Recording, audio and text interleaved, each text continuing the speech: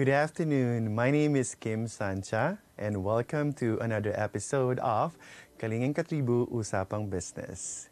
And today we are fortunate because we are joined by LoveMilkTea on the Wheels owner, Cresel Love Bautista. Good afternoon, Cresel. Hello, good afternoon, everyone. All right. So, Being here. that's good to hear. So, kumusta ang nagdaang Christmas season and New Year celebration mo? Thankful and grateful that I have a chance to spend my Christmas and New Year with my family and with my parents. Of course, nowadays, being with your family and everyone is alive and healthy is truly a blessing. Tama. So, every day is a blessing. Yes. Okay, so we all know, or I know that you are actually a business owner of the Love Milk Tea on the Wheels, right? Mhm. So, what is it about and what's the why and how in establishing it? Okay. Love Milk Tea on the Wheels is a mobile milk tea. So it's established in the second wave of ACQ. It's April 16, 2021. Yeah, I think. My first business kasi is having a salon. And when ECQ is declared, my business is closed. So and I need to think and innovate what business is pandemic proof na pwede mong gawin. So of course, ang pumapatay kasi sa business itong pandemic, especially pag nag-ECQ na nagko-close rental. So alam ko yung mga business owner dyan na nasarado ng mga panahong ECQ tayo, yung totally lockdown, yung rent. And bills, of course. Hindi mo naman kasi pwedeng sabihin sa bills na, oh, teka lang, wag mo na ngayon ECQ eh. Hindi sila nag-stop. Tama. Tuloy-tuloy lang din sila. So as a business owner, I need to innovate and think, ano ba yung possible na business ngayong pandemic which is essential. Okay. So nag-isip ako ng, of course, no rent, can look for customers. Kasi nga ang tao hindi lumalabas dahil bawal ka lumabas. Okay. So you can do roving and no need a lot of manpower. Kasi syempre nga, skeletal. Pag nag-open ka naman, 30% open, 20% open. So more on skeletal lang yung manpower mo. So I need to think ng business ng konti lang yung manpower mo. And of course, essential, which is yung food. Okay. And then, whose idea was the Love Milk Tea on the Wheels? Yon, sa akin. Oh. Idea ko ang Love Milk Tea. Because at first, we plan to have a lugaw business. Di ba na-issue yung lugaw, is essential ba or hindi? Doon yun eh. So parang we're planning to have, sige, maglugaw business tayo. So iba't iba pang nilabas naming lugaw na style, kalye lugaw or whatsoever. And then there was one night na umiinom ako ng milk tea kasi milk tea lover talaga ako. And then sabi ko, yung milk tea kasi natag siya as pang mayaman. Yes. Parang mayaman, di ba? Pag mahal ng milk tea, 115. Yes. Di ba? Parang yung iba, parang hindi lahat afford mag-milk tea. Tapos sabi ko, gusto ko yung milk tea, kaya rin ng masa. Yung affordable, pero premium. Yung experience kasi yung gusto kong ibenta. Experience yung gusto kong maibigay sa masa na hindi lang pwedeng gulaman. Halo-halo lang tayo. Diba? Sa merienda. Pwede rin silang mag-love milk tea because deserve din nila yun. Yung love milk tea na freshly brewed from Taiwan. Yung masarap talaga, yung babalik-balikan mo. Ganong experience. So nung sinabi ko yan sa mga partners ko, and then nag-start kami ng isa lang. Let's see kung okay, magiging okay or ano. And then eventually, yun na. Hanggang sa yung isa, naging 2, naging 4, naging 6, naging 10. And then pumasok na yung franchise. Yun na. And nagtutuloy-tuloy na siya. And ngayon, meron na kaming 86 franchisee. Oh, wow. And ang dami na pala. Ang bilis. So, kailan lang to? And then, bumulusok against the pandemic. Oo. Alam mo kasi, isa rin sa mga nangyari din is, yung Love Milk Tea is really a blessing. It's not just for us. Sa mga taong nawalan ng trabaho, karamihan ng franchisee ko, teacher, na-retrench. Because marami din online eh. Yes. Iman na hindi na makaakyat, makasampa ulit ng barko. call center agent na nagbawas na ng mga trabaho. Mm-mm. Yes, and then housewife na gustong mag-isip paano matutulungan yung asawa niya ng extra income. And then single mom. So ito yung mga circle na parang na-enhance mo pa yung life ng iba. Nabibigyan mo pa sila ng opportunity. And they are very thankful na, ma'am, salamat dito, nang dahil dito, ngayong pandemic, okay kami. Ang sarap sa feeling nun kung yun ang magiging purpose ko. Hindi lang siya basta yung okay kami, successful kami. Nakikita namin na successful yung franchise namin. Yung mga franchise namin, hindi lang sila mayroong isang cart. Karamihan sa kanila 3, 4, 5 ang may-ari ng mga franchise na yun. Okay. So, speaking of franchise or the franchisees, tama ba yun? So, ano yan? Buong Pilipinas na ba yan or within Luzon? Yes, national. Oh. National na siya. Meron na kami sa Palawan, Iloilo, yan, meron na rin kami dyan. Then, meron na kaming sa Cebu, just so happen, di ba, nagbagyo. So, for delivery na siya. And then Davao. Okay. So the first part or the first on the wheels within Metro Manila lang? Yes. Ang naunang-una namin is more on Rizal, Cainta. So doon kayo nagro-roam, I mean the wheels. Okay. Pero yung company owned kasi, nasa 20 na siya. So, ano siya, merong Rizal, may NCR, yan. Okay. And then, so yan, it's a good thing, or you said na yan, dumami yung franchise or franchises na yan. So, that means okay ang sale. Tama ba? Yes, yes.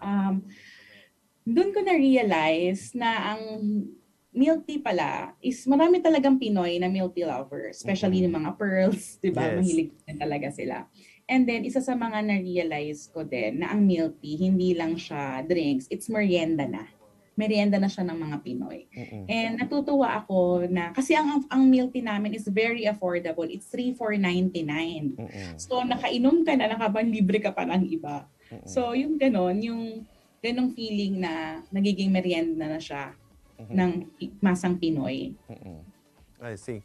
And then, sabi mo kanina, you're a milk tea lover, right? So, anong favorite mo bang milk tea? Alam ng mga staff ko, winter melon. Ay, yes. Okay. Marami actually may favorite dyan sa winter melon na yan. So, since... with pearls, crystals, and coffee jelly. It's a very good mix. Oo. Ako rin yung favorite ko yan, yung pearl at yung, ano ba yan? Yung white, what do you call that? I forgot na. Kasi, ang sarap kasi, alam mo yan, chew-chew sa, yun mo yan, kasi ganun-ganan, ba? Chewy yung pearls. Oo, yan, nakakatuwa. Tsaka, ang sarap ng feeling nun sa mouth, yun. Minsan, pinapa-add ko nga yan, parang double. Yes, pwede kang mag-add on. Oo, yun. Masarap kasi siya, Naman, totoo. And now that we're talking about the milk tea, so ano ba yung mga flavors dyan sa Love Milk Tea on the wheels that you are selling or offering? We have standard 9 flavor. We have classic milk tea, of course. And then we have winter melon, taro, Okinawa, matcha. Then salted caramel. Then we have Nutella. Okay. We also have cookies and cream, dark chocolate, and chocolate. Okay. Ano yung pinaka-bestseller mo? Actually, ang bestseller ko, dark chocolate. Dark chocolate and cookies and cream. Okay. So, what's with dark chocolate? Kasi yung dark chocolate ko, sabi nila it's like daw Magnolia or Chucky. Maraming pearls. Ganyan. Okay. And then, of course, you have competitors in the business. So, what is so special or what's the catch if I want to drink your milk tea on the wheels? First, our ingredients is imported. It's imported from Taiwan. It's freshly brewed teas. Hindi kami 3-in-1 na tea. Yung tea kung natagyan mo lang ng water, 3-in-1, then tea na. No, freshly brewed teas. Then, saka namin lalagyan ng flavor which is made in Taiwan. And our pearls is really from Taiwan. It's very chewy. And yun, yung paano namin siya ginagawa. Yung process. In preparation. Sa lahat affordable. Yung lasa niya, hindi malalayo sa mga high-end na milk Ah. tea. Pero makakainom at makaka-experience ang masa. Okay. Sorry, I just need to go back dun sa isang question. So you said na national na kayo. So saan may pinakamaraming whales? Sa Luzon ba? Ang pinakamaraming wheels is Rizal. And Laguna. Yes, Rizal ba? Yes, In Laguna. Luzon. So it's in Luzon nga. Okay. Yes, Okay. Rizal. So Rizal and Laguna. Okay, I got you. And so just to recap or just to remind, you said na yun nga yung process and yung preparation yung kakaiba sa milk tea on the wheels nyo. And yung dark chocolate and cookies and cream yung best sellers nyo, right? Okay. Are you planning to, ano ba? May mga upcoming flavors ba kaming dapat abangan? Actually, meron din kaming mocha. Mm-mm. Like mocha frap ng mga sikat na coffee shop. So we have Okay. mocha, we have Hokkaido. Kasi monthly naman we have special flavors. So yun. So iba't iba yan. So abangan lang nila every month meron kaming special flavors na nilalabas. Okay. All right. So it's actually getting interesting, our conversation with Cresel about the Love Milk Tea on the wheels. But before we can continue, we'll pause for a break. See you after the break.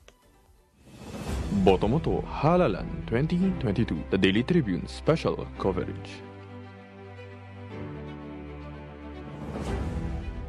Si Harry Roque ang pinakamagaling na spokesman, kaya inggit sa kanya ang oposisyon. Tama lang na ipinaglaban ko ang balik trabaho para bumalik ang kita ng mga nagtatrabaho at naghahanap buhay. Hindi pwedeng magutom ang pamilya. Dapat lang po ingat buhay para sa hanap buhay. Basta trabaho, kita at hanap buhay ang nakataya. Nasa harap niyo po ako. Ibigay natin ang tudong suporta kay Harry.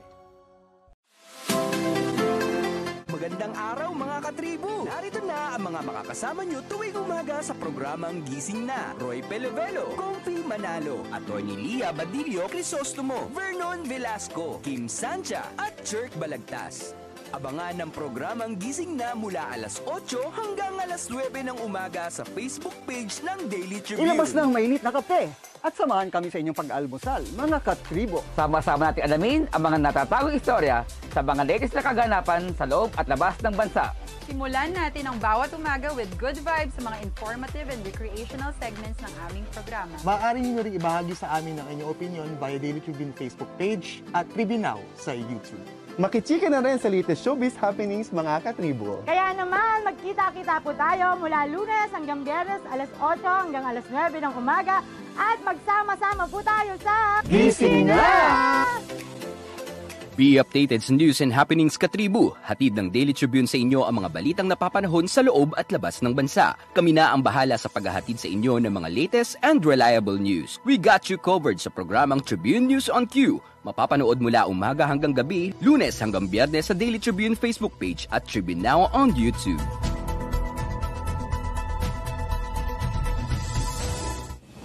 Botomoto Halalan 2022, the Daily Tribune special coverage.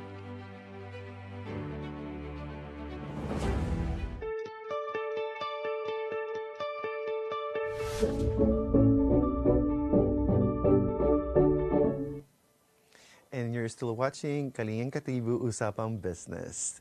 And still with us this afternoon is the Love Milk Tea on the Wheels owner, Cresel Love Bautista.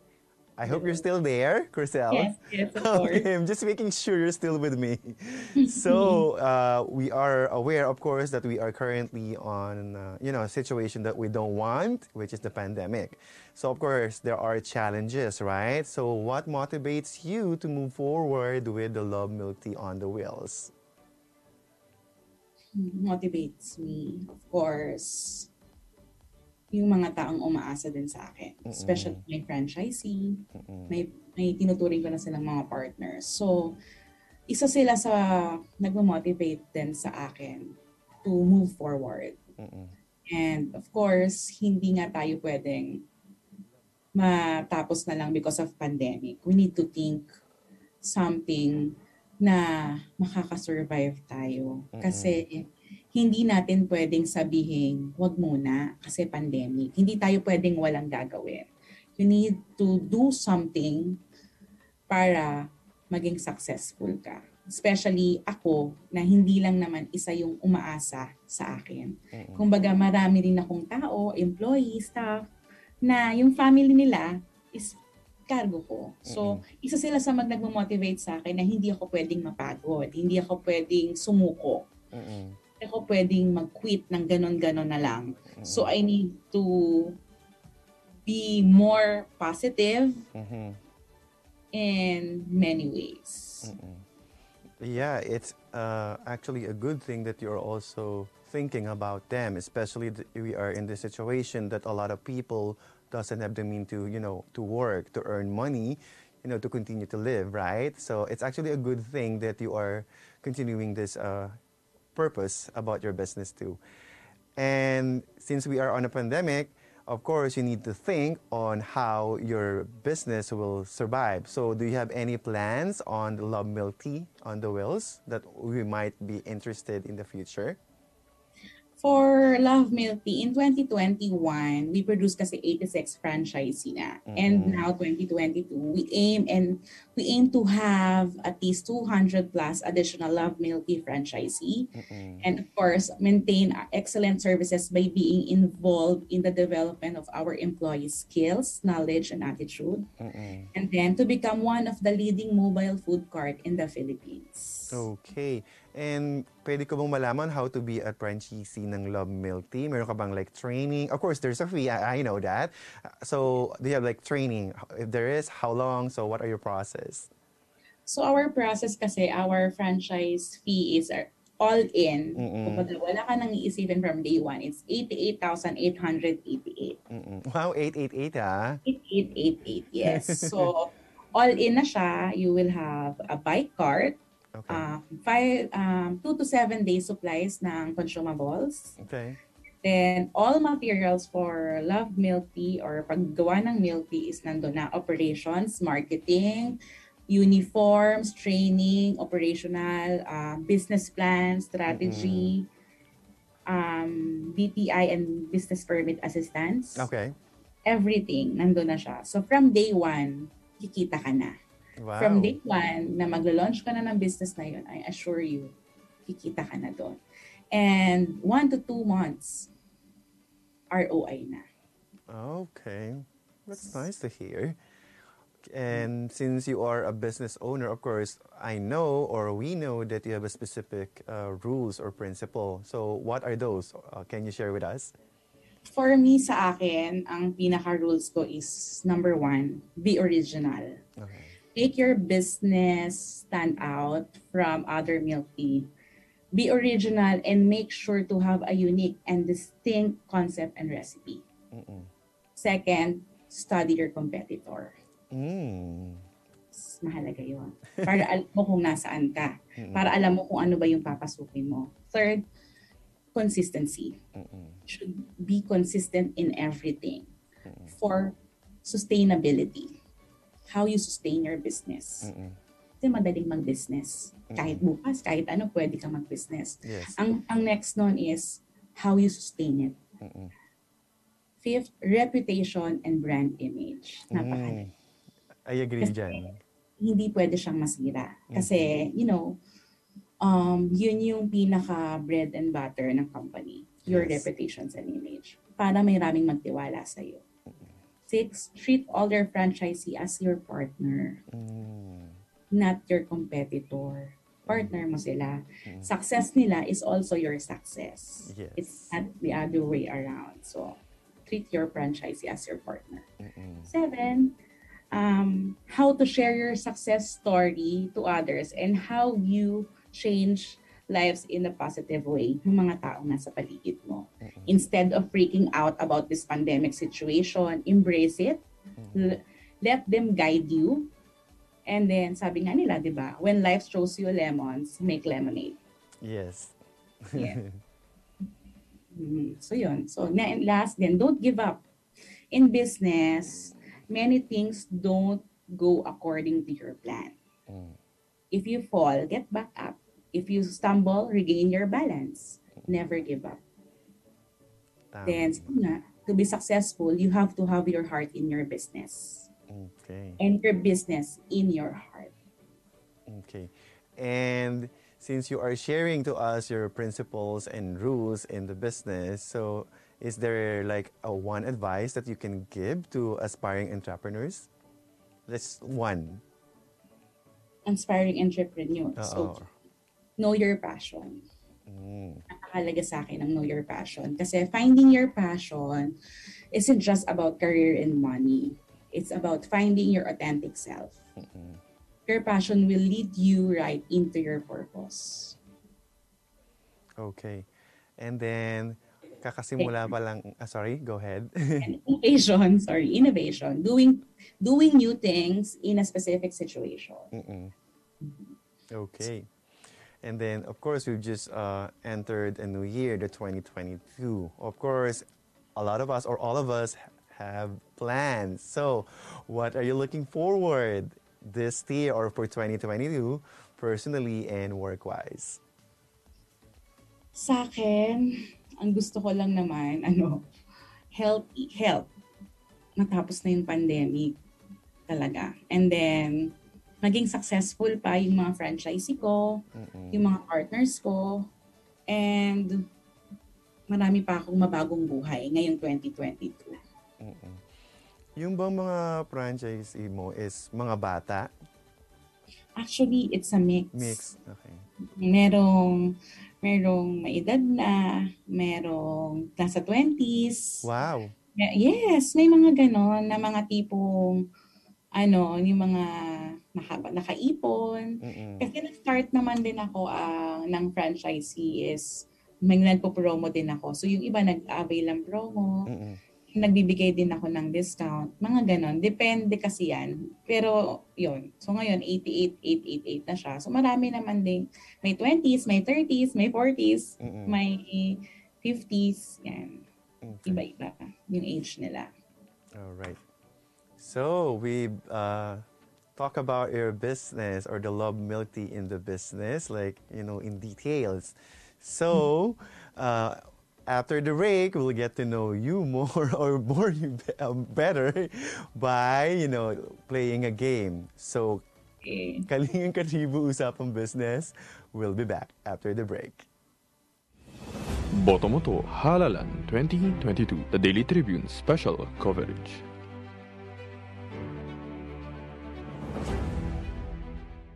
Alamin ang latest entertainment at sa mga paborito niyong celebrities kasama si Pocholo Concepcion sa programang WhatsApp. Makibanding at kwentuhan kasama ang mga kilalang personalidad sa entertainment industry. Sama-sama natin silang kilalanin at silipin ang makulay nilang mundo every Tuesday at 2 p.m. Kaya sit back and relax lang kayo mga katribu. Hanapin at ilike ang Daily Tribune Facebook page at TribuneNow on YouTube. Dahil sagot na namin ang masayang kwentuhan, dito lang sa WhatsApp. Be updated sa news and happenings Katribu. Hatid ng Daily Tribune sa inyo ang mga balitang napapanahon sa loob at labas ng bansa. Kami na ang bahala sa paghahatid sa inyo ng mga latest and reliable news. We got you covered sa programang Tribune News on Q. Mapapanood mula umaga hanggang gabi, Lunes hanggang Biyernes sa Daily Tribune Facebook page at TribuneNow on YouTube. Mga impormasyong direktang makukuha mula sa sources at diretsahang usapan. Yan ang atid namin sa inyo sa programang Straight Talk. Samahan nyo kami sa makabuluhang talakayan live tuwing Martes alas 10 ng umaga sa official Facebook page ng Daily Tribune at TribuneNow on YouTube.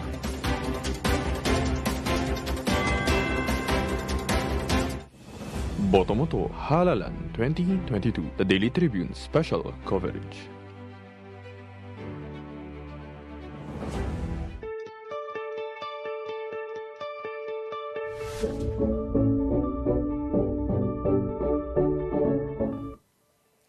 Welcome back, and you're still watching Kalingang Katribu, Usapang Business. And still with us is Cresel Love Bautista, the owner of LoveMilkTea in the Wheels. Hi, we're back. Okay, so at this moment, we have what we call Fast Talk, where we're going to ask you random questions, and you need to respond quickly. Are you ready? Okay, sige, go. All right. So the first one is your morning beauty routine. Do you follow anything? Actually, hilamos lang. Okay. No special, pero I use Lovely Skin. Okay. And then your most used mobile app? Facebook. Of course. Ako din. Facebook talaga ako. Okay. And then your favorite holiday dish? It's cordon bleu and lasagna. Oh, okay. And how about your childhood dream? To be a great businesswoman. Oh, ayan na, businesswoman ka na, owner ka na nga eh. Ang dami mo ng franchise. Di ba? So, ayan, nangyari na. Very good ka dyan, ha? And then, the best place to spend, tapos na to, anyway, holidays, okay pa din naman, pasok pa din naman. Holidays or maybe like Valentine's or something. Ako home with my family. Sa bahay. Mas sa bahay. Oh, okay. And then, your dream vacation destination? Jerusalem. Sorry? Jerusalem. Jerusalem. Why? May I know why? I really want to go kung saan naglakad si Jesus, kung ano mga pinuntahan niya. Okay. Alright. Gotcha. Like yung gusto ko. Okay. And the best life lesson that you have learned so far? God will make a way. When there seems to be no way, He works in ways we cannot see. That's nice. And then, your New Year's resolution? To be a blessing to others. And I think you are na. Kasi, yun nga, ang dami mong natutulungan and you're still thinking about them. You said earlier that they are your motivators, you know, or should I say also your inspiration because that's why or how your business, you know, is moving forward or keep going, right? And then lastly, one thing that you're most thankful last year. I survived 2021 with full of grace and blessings. Yeah, and it reflects until now, actually. Okay. And Cresel, thank you so much for your time for gracing Kalingang Katribu Usapang Business. So if there's anything that you would like to share or think or invite in, this is the moment. Go ahead. Thank you guys for having me here. And sa mga gusto mag-franchise ng LoveMilkTea on the wheel, especially now na pandemic, sa mga nawawala ng pag-asa, kung ano yung tamang business na gawin nila, especially ngayon, LoveMilkTea on the wheels is for you. It's just 88,888. All in na yung business mo, may training na. Hindi lang siya mura, masarap pa. And I am very, very sure in 1 to 2 months lang, yung return of investment mo, babalik sa'yo. May kita ka pa. Okay. Paano pala maging sa'yo, franchisee? Do you have like numbers, website? Or Just message us in our Facebook, LoveMilkTea on the Wheels na page. So you can message us and then yun. Okay. May sasagot din naman sa inyong our franchise director. Okay. So, Cresel, once again, thank you so much for your time. Good luck on your future endeavors. And of course, take care always. Maraming salamat, guys. Thank you, thank you. You're welcome. Okay. And watch Kalingang Katribu Usapang Business every Monday, 30 p.m. on Daily Tribune's Facebook page and TribuneNow for the replay of the latest episode. Once again, this has been your host, Kim Sancha, for another episode of Kalingang Katribu Usapang Business. See you next time, mga katibo. Thank you.